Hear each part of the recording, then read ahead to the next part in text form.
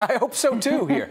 It's this little area of rainfall for the last hour and change that's been moving down south of 85. It's had some pretty heavy rainfall. It's not severe, but it's kind of expanded here into Greenwood, South Carolina, east of the river. So from Athens, Elberton, all the way to Greenwood, looks like Wilkes, maybe Lincoln, McCormick County get a little bit of wet weather before anybody else here.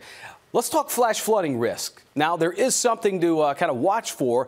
Late evening and showers and storms could be heavy with rain at night and early into Friday morning. That's mainly a slight to marginal risk for the next day and a half here. Saturday through the weekend and into Monday, there's not much of a risk there. So we'll keep our eyes watching that system here. It's kind of a cloudy look, though. Grovetown, not too terribly busy, but certainly picking up more traffic than usual. Columbia County, parts of Richmond County back into schools this morning and heading into temperatures that are mainly in the lower to mid 70s. Not much of a change there, between 70 and 74 degrees.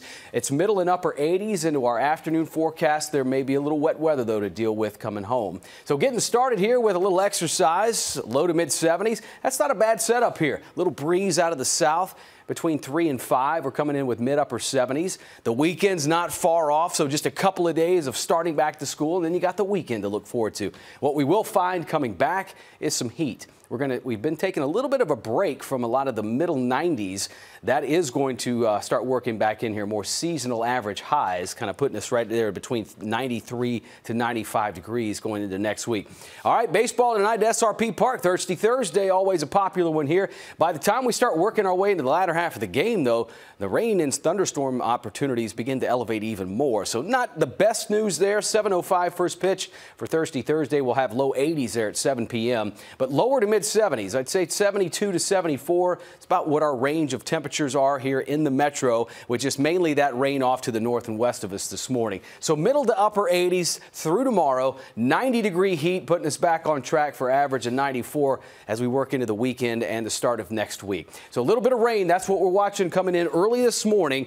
More than likely holding off to the north. Can't rule out maybe a few scattered showers, though, from about Washington to Saluda heading into this morning and midday. Now the afternoon and early evening definitely start picking up with rain chances here. Some scattered showers and storms. We'll get into early Friday morning in the 70s. Might have 90-degree heat coming into tomorrow. Here we'll have a mix of sun and clouds, mostly cloudy skies. An isolated storm or two, though, could help bring those temperatures down. Start moving into the weekend on Saturday. Saturday morning looking great, but it is going to return back to some mid-90s. It's going to get hot this weekend, and the humidity values are going to start going back up, too. So look for a return to the 90s out of the weekend and next week. The chance for scattered showers and storms and maybe a little heavy rain at times coming in later on this afternoon and through late tonight. We're at 6.